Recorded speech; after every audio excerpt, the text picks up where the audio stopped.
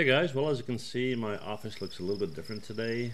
I'm traveling right now. I'm working on my photography business, but I didn't want to leave you guys without any videos, okay? So I made a series for you guys for you to enjoy until I get back, all right? See you guys soon. Bye.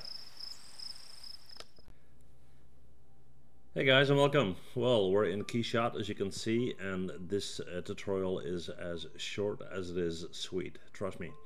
I'm going to show you something pretty cool. I'm going to show you how you can render your image out with a transparent background straight off, okay? So you don't have to go into Photoshop and select it and get rid of it and so forth.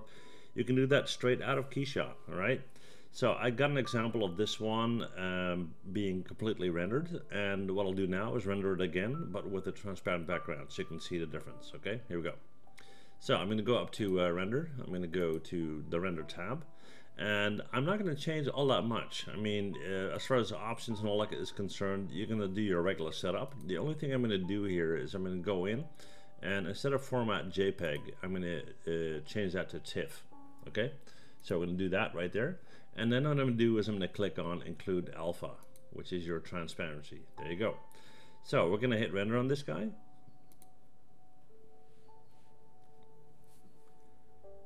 And as that is going on, you won't see any difference just yet, and it will show as it shows in Keyshot, but I'll pull them up both in Photoshop in a sec and you'll see the difference.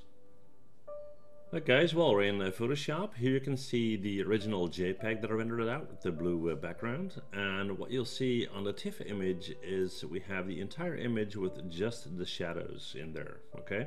Now, especially with an image like this where you got all the spokes and all the little details here, if you normally have to go into Photoshop and cut everything out, you can do that straight out of Keyshot, okay? So that's all there's to it. I'm pretty sure you are going to use this because I think it's completely amazing, and I hope you do too, okay? See you guys next time. Bye. Well, thanks for watching, and before you go, please hit that MH button to subscribe, okay? See you guys next time. Bye.